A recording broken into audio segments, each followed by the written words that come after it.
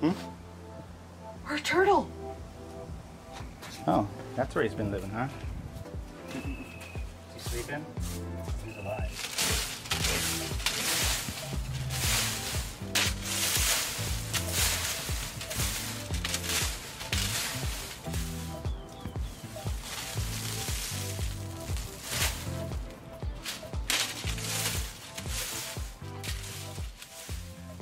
Good morning, everyone. How are you?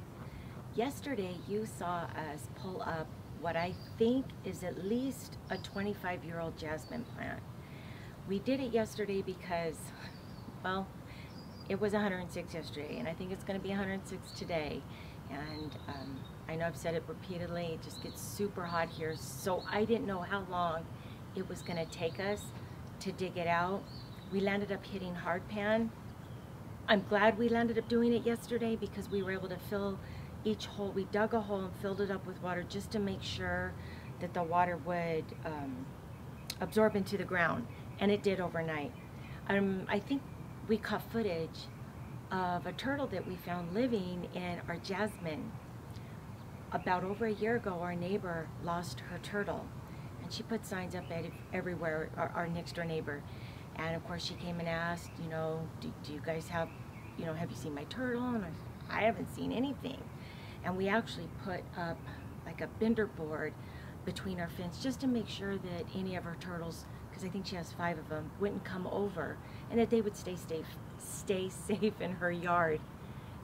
And sure enough, it must have crawled under before we were able to do that, and had been living here for over a year.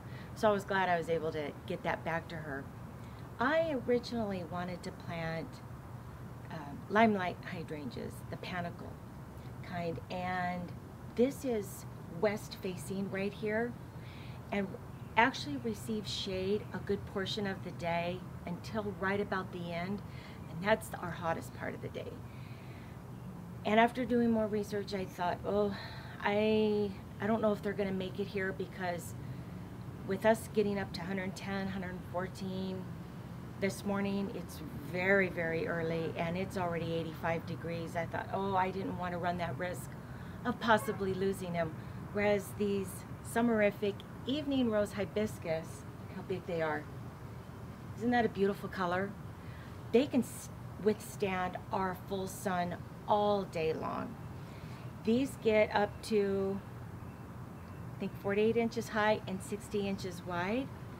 I landed up getting 2, and then when we're done here, there is a sprinkler line just behind me that has been overhead sprinkler water for us for many years, and we're going to go ahead and convert that to drip. You might not be able to see it from here, but we'll do that as soon as we're done planting them.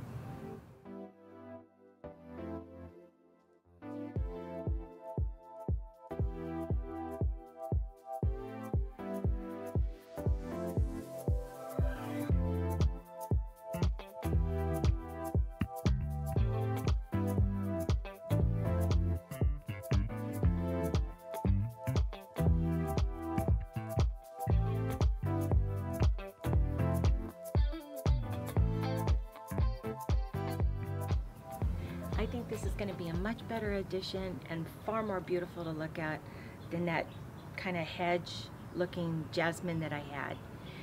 I never really cared for it, even though I love jasmine, because this whole back wall right here is my entry, and then right as you enter, it's the formal living room. So there are no windows, and I can't open it up at night. And the reason why I've hesitated for so long is because I know we're gonna stucco. It's just that it's taken us a little longer than I had wanted, because my husband has to grind off these, I call them scallops. Some people call them like fish scales, but they're so, I would say, deep, or I don't know, anyway. And during the summer, he doesn't want to grind, and I really don't want him to, because it's just too hot to be out here. It's super messy. So fingers crossed. When wintertime comes and we trim these all the way down, you know, and we cover everything over here, he can, you know, get this grinded and hopefully stuccoed before they start to push new growth. I'm so excited to see what this is going to look like next spring, and I'm even more excited that I found something that can take our heat. Thank you so much for watching. I hope you guys are having a really great weekend. We'll see you soon. Bye.